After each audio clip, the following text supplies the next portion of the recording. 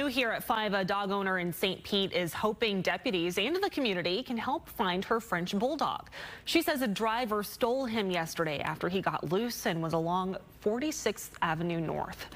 Fox 13's Aaron Mesmer is on this story for us tonight. And Aaron, what do you know so far about the person who took the dog?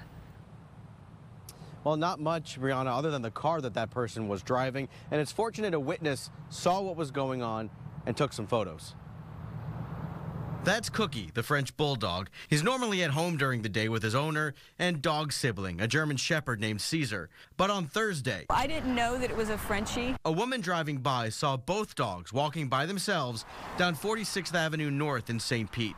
And then something else happened that worried her.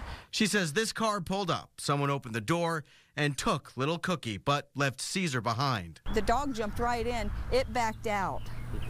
And the other German shepherd's like right there. And I'm like, why didn't they get their dog? So that made me think, okay, this is a stolen dog. She says the owner, who declined an interview, arrived and got her German shepherd. The Pinellas Sheriff's Office is investigating. I personally believe that any dog that is on the street, you should help because, and it doesn't matter the breed, whether it's a pit bull or whatever, it needs help. According to the American Kennel Club, French bulldogs are the most sought-after dogs in the U.S. They can also cost several $1,000s.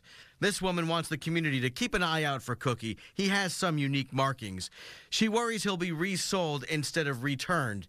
And she has this message for the person who took the dog. Call the tag on the dog. The dog has a collar with a tag on it. And get it back to its rightful owner. It's wrong. It's extremely wrong what you did. And we're told the French bulldog does not have a microchip, so if anybody has any kind of information, Brianna, they should call the Pinellas County Sheriff's Office.